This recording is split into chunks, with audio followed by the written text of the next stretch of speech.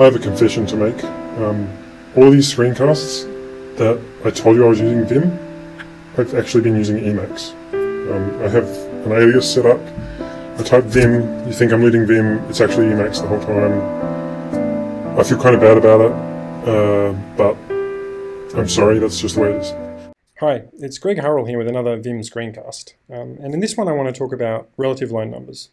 But really that's part of a larger topic, which is vertical movement. So let's talk about some of the ways that you can do vertical movement. I'm going to open a file with enough lines in it to make vertical movement actually interesting. So I'll just run through some fairly obvious ways to do vertical movement. One is just mashing the J and K key up and down, which is somewhat of a nervous tick that a lot of Vim users have, and I still do it a lot, especially when I'm doing a screencast and I'm talking at the same time.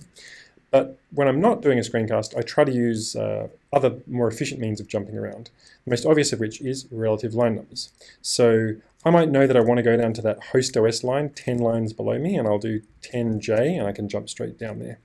Alternatively, I could use, if I've been there before, I could use the jump list. So just say I know I've been there before. If I hit Control O, I'm going to jump back out of the jump list, and if I keep hitting Control O, I'm going to keep going places where I've been. And if I hit Control I, I'll be going in the opposite direction. For a long time though, even though I've had relative line numbers turned on for literally years, I mostly didn't use them because I wasn't so good at touch typing the number row. It is definitely worth learning how to touch type the number row. You can do it probably in a day.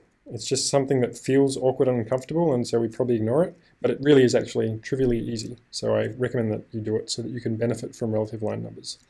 Relative line numbers aren't just about jumping around, but they can also be about operations. So just say I'm in this conditional here and I realize I want to change all 3 lines at once. I could do change to J and change all 3 lines at once. So I wasn't jumping there, I was targeting a range for a motion that I wanted to apply.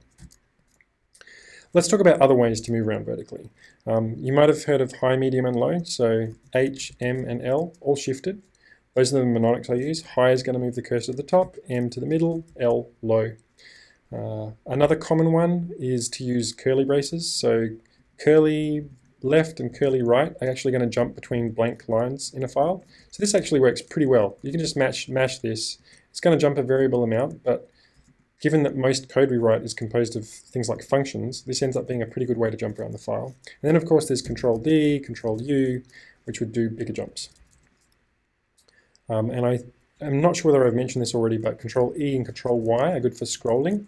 So sometimes you just want to see a little bit that's off the screen without actually moving the cursor. So you can use Control E and Control Y for that situation.